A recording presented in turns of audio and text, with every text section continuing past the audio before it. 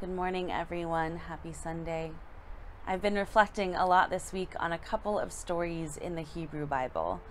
I had a professor in seminary describe the Hebrew Bible as faith for the long haul because it shows a people over a long period of time discussing, debating, and describing their relationship with their God through a myriad of different circumstances. And I love that description, because there are two moments in the history of the Israelite people that I've thought a lot about during this time of social distancing and quarantine. The wandering of the people in the wilderness and the exile in Babylon. On one hand, it seems odd that the two moments that have struck me are moments in which the people are displaced from their homes, because it might seem as though it's the opposite of what we're currently experiencing, with our stay-at-home orders being increased indefinitely. But I don't think that's actually the case, because I know for me, my house is not my home. Don't get me wrong, I love the physical space I dwell in, and I'm very thankful for it. But my home is with family and friends who I'm able to share my life with. My home is the times I'm able to gather with all of you in worship and in celebration. My home is being out in the neighborhoods of San Diego, participating in the beauty of creation that surrounds us and the creativity of my neighbors in their restaurants and shops. So when I read these stories from the Hebrew Bible of a people who are uncertain of their future, worrying about their ability to take care of themselves and each other, and wondering if they need to fully adapt to this new world, or if their return home will be quick, I resonate with them in a new way. I take hope that through all of their circumstances, God was with them. Through their bickering, doubt, frustration, fear, longing, joy, grief, and uncertainty, God was with them. Their circumstances may not have changed as quickly as they would have liked, but God was with them. So this week, let us hold these stories close, as we too have faith for the long haul, remembering that God is with us and will continue to be with us. Let us continue in worship together through song.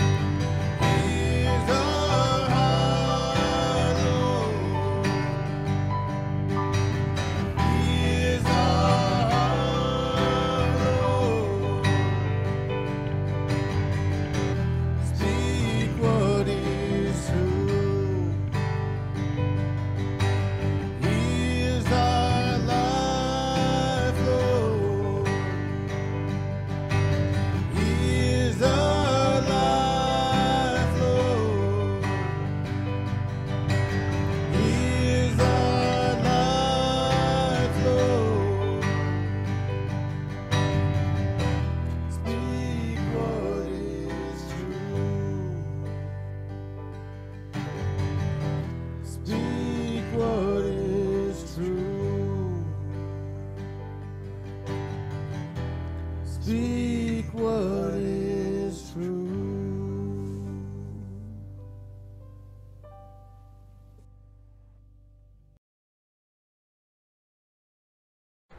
Hey everyone, for our hub update today, I wanted to let you all know a little more about our community relief fund that we began a couple of weeks ago.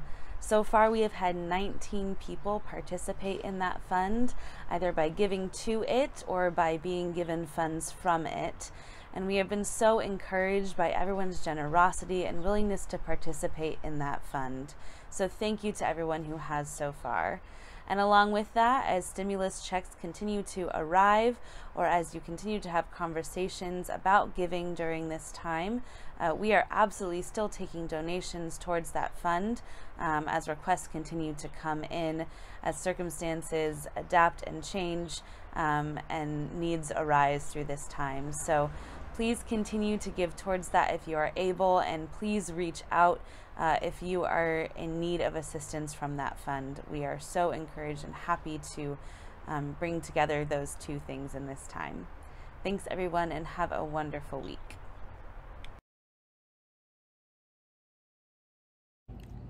Happy Sunday from all of me to you. I wish we were together so we could party too. Hey! This week's chalkboard question for consideration for the kids is, what can we learn from living in community about God's expansive love? Parents, I invite you to read the scripture with your kids, read a little bit about in Acts, what's going on with the disciples while they're living in community, and go through the resource document that has some questions and activities to engage your kids with this conversation. And kids, we'll see you on the Zoom call at 11:30 to talk it through also. Have a good week. Hi guys, it's Sean, and I'm gonna be reading this scripture this week. It's Acts 2, 42 to 47. They devoted themselves to the apostles' teaching and fellowship, to the breaking of bread and the prayers. Awe came upon everyone because many wonders and signs were being done by the apostles. All who believed were together and had all things in common. They would sell their possessions and goods and distribute the proceeds to all, as any had need. Day by day, as they spent much time together in the temple, they broke bread at home and ate their food with glad and generous hearts, praising God and having the goodwill of all the people. And day by day, the Lord added to their number those who were being saved. Tell the Bees by Sarah Lindsay. Tell the bees, they require news of the house. They must know, lest they sicken from the gap between their ignorance and our grief. Speak in a whisper, tie a black swatch to a stick, and attach the stick to their hive. From the fortress of casseroles and desserts built in the kitchen these past few weeks, as though hunger were the enemy, remove a slice of cake and lay it where they can slowly draw it in, making a mournful sound. And tell the fly that has knocked on the window all day. Tell the redbird that rammed the glass from outside and stands too dazed to go. Tell the grass, though it's already guessed, and the ground clenched in furrows. Tell the water you spill on the ground, and then all the water will know. And the last shrunken pearl of snow in its hiding place. Tell the blighted elms and the young oaks we plant instead, the water bug while it scribbles 100 lines that dissolve behind it. The lichen while it etches deeper its single rune. The boulders letting their fissures widen. The pebbles which have no more to lose. The hills, they will be slightly smaller, as always, when the bees fly out tomorrow to look for sweetness and find their way, because nothing else has changed.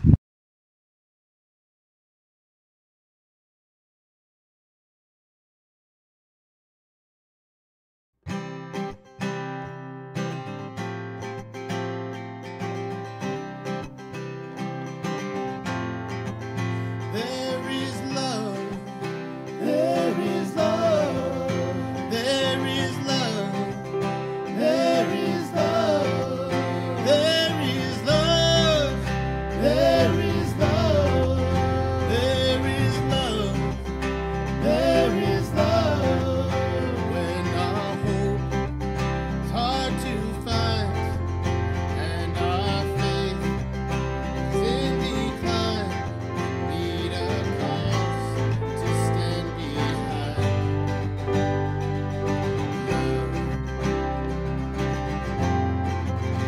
We all want the way it feels. Time it comes, time it steals. What remains, what is real? Love. There is love, there is forgiveness, there is love in times of need. Life is gold, there is a promise, you will never be alone. There is love, there is love, there is love. There is love, there is love, there is love, there is love, there is love. It heals the sick, converts the weak, breaks the proud, raises the meek. In this life, no guarantees. There is love. There is love, there is forgiveness, there is love in times of need. Life is gold, there is a promise, you will never be alone. Love is the answer. Love will find a way when we love one another. It's a brighter day. Love is the answer. Love will find a way when we love one another. It's a brighter day. Life is gold. There is a promise. You will never be alone. There is love. There is forgiveness. There is love in times of need. Life is gold. There is a promise. You will never be alone. There is love. There is forgiveness. There is love in times of need. Life is gold. You need a promise. You will never be alone. There is love. There is love. There is love. There is love. There is love. There is love. There is love. There is love.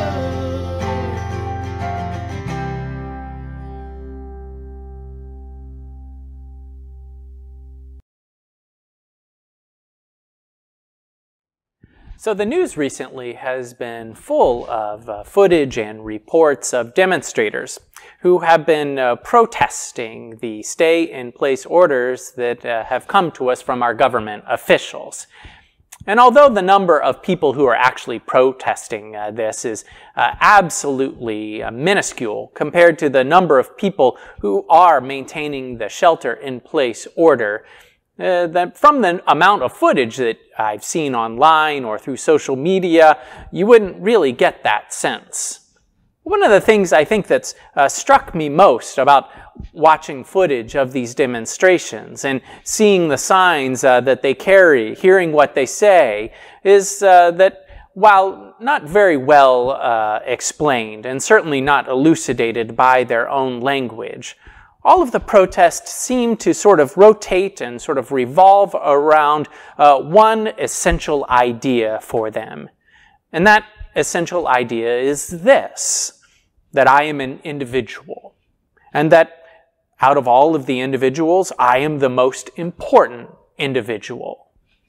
It's pretty well summed up by this sign that we found written on the back of a car driving through Maryland, I believe. It's a statement that, as you read it, it gives this impression, this understanding that the basis of all that they are saying and what they are protesting is that, well, they are individuals. And that not just individuals, but every single individual is the most important individual.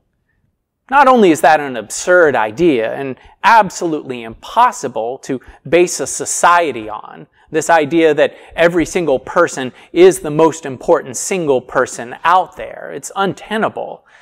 But I think what really struck me most about most of what they are saying, and this idea that all of this is about the rights of an individual above all other individuals, I think what struck me the most is the absolute conspicuous absence of a certain idea. Something that is very notable by the fact that it doesn't seem to come up in these signs that these misguided people are carrying and the words that they say when they protest, whether here or Michigan or Ohio, anywhere. And it's this idea of community. It's this idea of social obligation.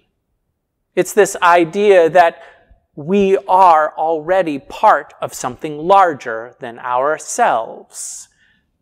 So much of what I see and hear from the protesters, it sort of has this common idea, although everything that they say is different from each other. It all circles around this idea that the individual is what matters most, that the individual is what is most real, that the individual is the state of the natural world. And that anything beyond that, an idea of community or social obligations or a social order to which we belong and find ourselves, that all of those things, they are somehow less real, that they are more abstract than us as individuals and the bodies which comprise us as individuals in this society.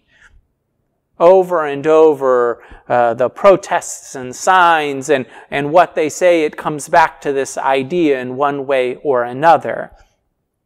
I am simply me, and you are simply you. And the best that we can hope for is that you never tread on my space, and that I never interfere with your rights. It's a strange way to see the world. It's a strange way to see ourselves, that at the core, that the way that we inevitably find ourselves, that natural state of everything is that we are simply isolated individuals. And the best that we can hope for is that we don't step on each other's rights or obligations or responsibilities. It's been a strange contrast all week to look at these protester signs, to hear what they say, and to have read this scripture passage for the morning that comes to us in our lectionary. It's been an odd experience to sort of see the difference between what they've said and the picture that is presented to us in this passage from the book of Acts. Because in this chapter of the book of Acts, chapter 2, it presents to us a picture of what the beginnings of the early church was like. What happened after Christ's death and resurrection and then ascension into heaven, when all of the disciples continued gathering and meeting, and those followers of Jesus continued to sort of live in the continued hope that Christ was alive, that the kingdom of God was at hand. And in this description of the early church, it describes who they were in terms of what they did. And some of the things that it describes that they did with each other. It describes that they worshiped together. It describes that they spent their time at the temple together. It said that they spent their time with each other in each other's homes, at common tables, together. It says that they held all things in common. And one of the ways that that showed up is that they would take all of their possessions and all of their goods, and they would sort of bring them together. And as they had them all in one place, then it was their common possessions, and that they would give to any who had need. Which is important because when it describes that they give to all who are in need, that word all is incredibly expansive there, meaning it wasn't just that some isolated individuals came together and they shared all of their goods with each other and then only shared within that small circle, but the description is that they shared with everyone, even those who were did not understand themselves to be a part of that community. They gathered their things and they shared with anyone that they knew of, in their town, in their village, in their neighborhood, in their city, in the world, who had need. And it says that they sat, and they ate, they broke bread together, and they ate with glad hearts. And that, sort of in summation of all of this, that they worshiped and celebrated the presence of God. Which I like how that description comes at the very end of all of these smaller descriptions of what they did, because to me it's not just a phrase that comes at the end and says that they also worshiped God, but it is saying, I think, that it was in all of these ways that they worshiped God. Meaning, these were the ways that they recognized God's grace and love. These were the ways that they worshiped. Some in the temple, yes, other in breaking bread, and others in sharing what they had. And although the passage, it gives many different examples or explanations, these different practices that they did, I think all of those, they are just sort of being presented as all of the different ways that they worshiped God. It was all ways that they were being community. In each and every description of what they did, it describes that they did them together. The word all shows up 5 or 6 different times. The word together shows up 2 or 3 different times. The passage, as it creates and sort of paints this picture for the early church for us, these are the words that it rests on most heavily. All and together and one. As though every time that they did something, it was both a practicing and a recognition and also a celebration of who they were. That they were community, first and foremost.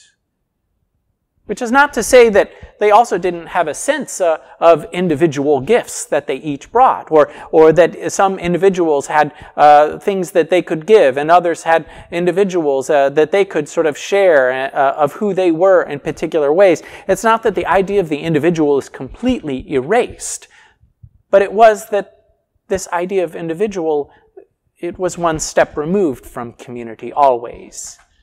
Community is what was real. Community was the concrete body from which the idea of the individual was an abstraction. Even the individuals and their unique gifts, when they begin to describe them in the early church, they're described in how they support and give vital life to the community. How they exhort others in the community. So even the individual itself is understood in terms of how it benefits and gives and celebrates and practices the good of the community. It's a powerful idea, I think. And one, I think, that is fundamentally missed by those who are protesting right now, saying that their rights and liberties cannot be impeded on by other people's health or vulnerability or even good. On one hand, you have an understanding that the individual is the most real, and the idea of the community is an unnecessary abstraction. And yet from the scripture you have a very different idea, that it is community which is real. It is social responsibility and obligation, and this is what is real. And the community is what gives life. And any understanding of individual then is understood in terms of that. It's been a strange thing, I think, for all of us to experience what it's like to shelter in place, to be somewhat isolated during COVID-19. An odd experience because I think in some ways the trauma of what we feel also shows us something true, shows us something real. Which, ironically, I think the reason the protesters protest, although this is maybe not readily available to them in their consciousness, is because they feel the trauma of separation.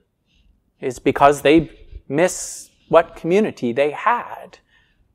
And so it's ironic that the words and the language they use is this of individual, when in truth, I think they are experiencing what all of us experience, which is we miss being community.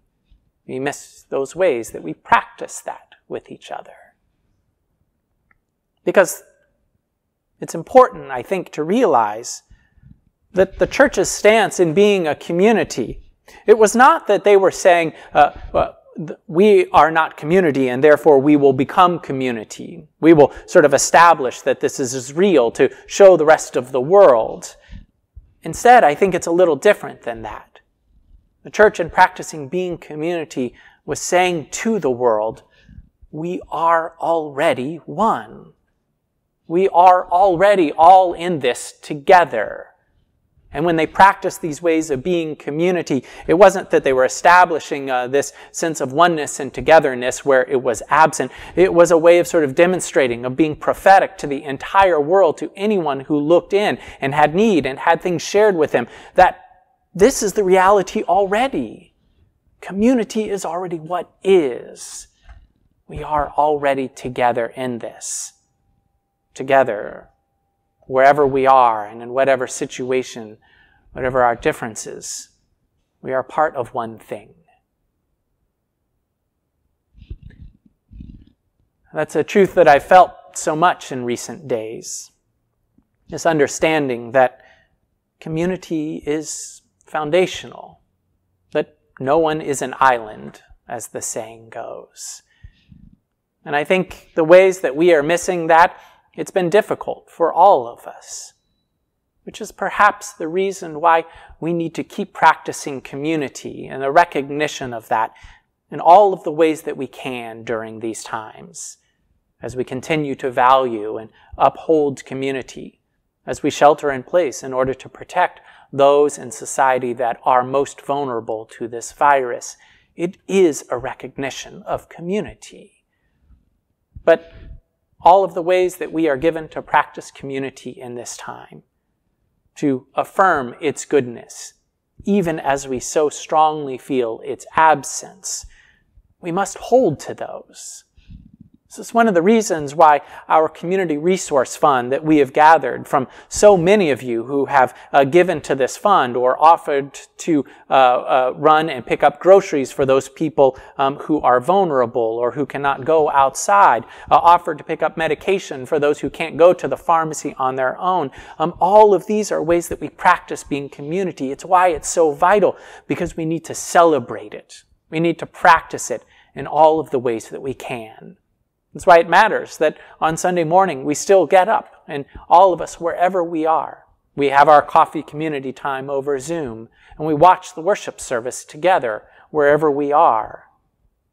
As much as we can give ourselves to practice community, to celebrate it, and to be it, it is good and it is nurturing, and it's a reminder of what we hold to be most true and most real, which is that we are one.